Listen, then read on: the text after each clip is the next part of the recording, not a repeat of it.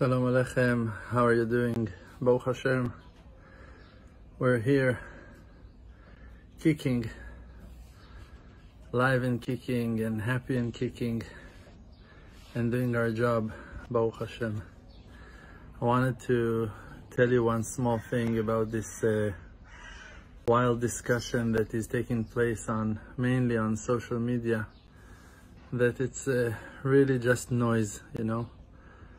Thousands or even millions of people that does not have any clue about what it really goes on here in the Holy Land of Israel are allowing themselves to talk and basing their assumptions, their wisdom, so-called false wisdom, their imagination on false information that they're just drinking from angry people on social media and talking nonsense and just feeding themselves with piles on piles of nonsense, information that is not solid, that is not honest, that is not true, that is based on people that are just choosing to be angry and cruel and vicious,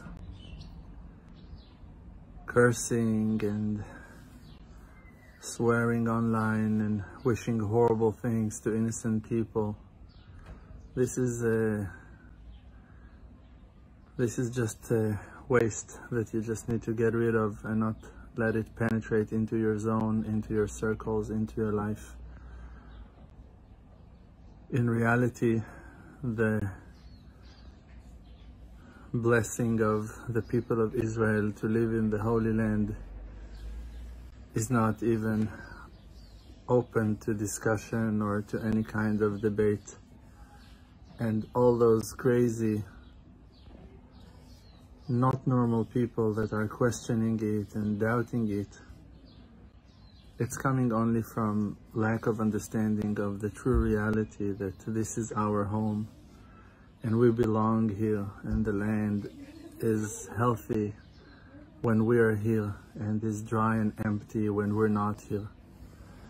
The land was like a desert for the 2,000 years of our exile, and even though that many Jews were occupying the land and tried for thousands of years of our exile to come back, the real permission from heavens came 100 years before of the Holocaust, when the first settlers started to come back to the Holy Land of our ancestors, Abraham, Yitzchak, and Yaakov.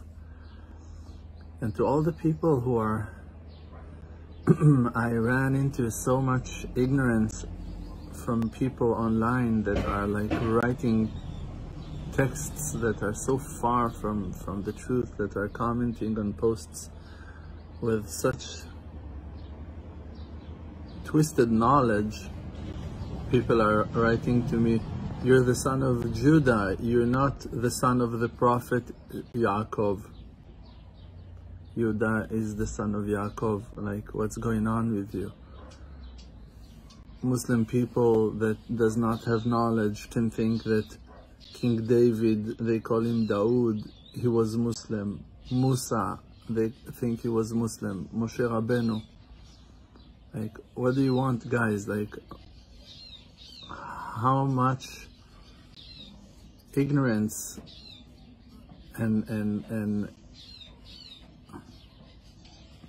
it's like those crazy conversations with Christian people who will tell you what is written in the Bible when they're holding a twisted edition that is translated and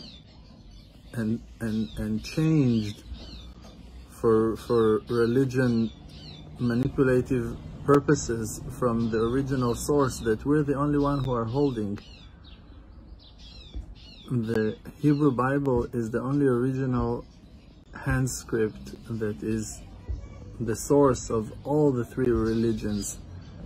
Now, it's true, the Muslims, you believe in Muhammad and you believe he was a prophet.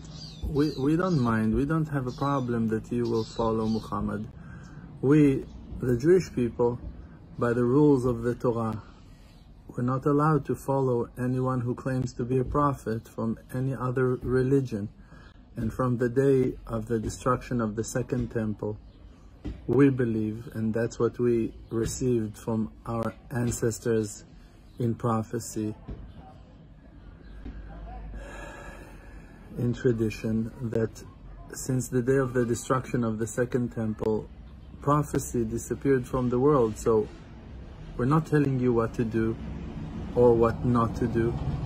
We're just telling you that we cannot accept Muhammad as a prophet, and we cannot accept Jesus as Messiah, because we just do not believe that he was. It's just as simple as that.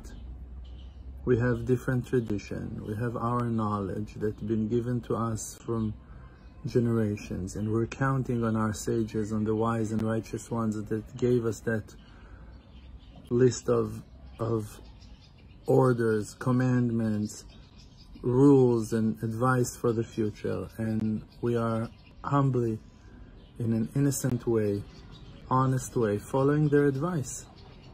And that's it. So we do not believe that Muhammad was a prophet for us. We do not believe that Jesus was the Messiah. And we are following the beautiful, traditional, blessed path that our ancestors, Abraham, Yitzchak, and Yaakov, inherit us, gave us. And this is our homeland, and we're not going nowhere. When in the land of Israel,